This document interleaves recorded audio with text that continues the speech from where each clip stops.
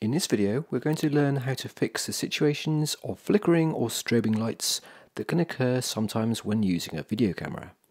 Now, I'm going to be demoing using an Osmo Pocket 3, but the principle and the fix is the same regardless of the camera used. Now, most modern LED lights don't actually have this issue, but very old buildings with tungsten lighting can have issues as shown here. Now, I'm going to show you 2 steps how to fix this issue. However, these steps must be done while recording rather than in post. Only try the second step if the first one fails. The first thing to check is the anti-flicker settings on the camera. Now you're going to need to do this for the particular camera that you're using. For the Pocket 3, swipe down from the top, click on the cog on the bottom left to get to the settings, and then keep scrolling to the anti-flicker settings. Select this and set it to auto if it isn't already.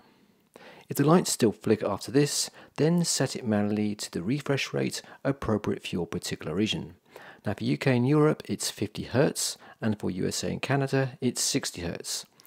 Then check to see if the problem has gone away. If not, then proceed to the next step. If this problem is not solved, then what we're going to do next is force fix it with shutter speed. So we're going to do this by syncing the shutter speed to match the frequency of the light refresh. Now we're going to do this in a mode appropriate to be able to set the shutter speed, such as Pro mode.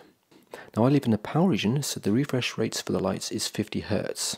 So I need to set the shutter speed to double the refresh rate, so 1/100. For NTSC regions like this, set it to 1/120. Notice in the demo here, as I slow down the shutter speed from 1/240 and approach 1/100, the flicker becomes less intense and then completely stops when I reach 1/100. Now this is the correct sync speed to match the flickering of the lights. As the scene is now too bright for my liking, I can then alter the ISO accordingly to compensate.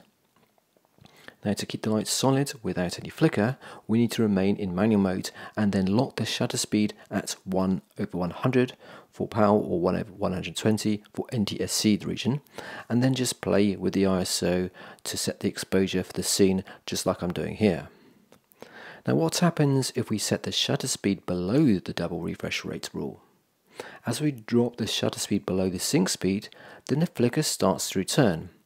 And this is also true if we increase it above that magic value. Let's try 1/200 or 1/400, and as you can see, the flicker then becomes really bad. So the magic value to be able to prevent the flicker of the lights is double the refresh rate, not more and not less. Now I don't really know the science behind it, so if someone more clever can explain why this works, please let me know in the comments, as I really like to know. Okay, so there we go. That's how we can stop the flicker of some lights in any camera, including the Pocket 3, either by using the anti-flicker settings if that works, or if not, then use the double the refresh and set the shutter speed accordingly. Hope the video is useful, guys, and of course if it is, don't forget, of course, to hit that nice big subscribe button for me, and if you have any questions, then let me know in the comments. As always, see you soon and take care.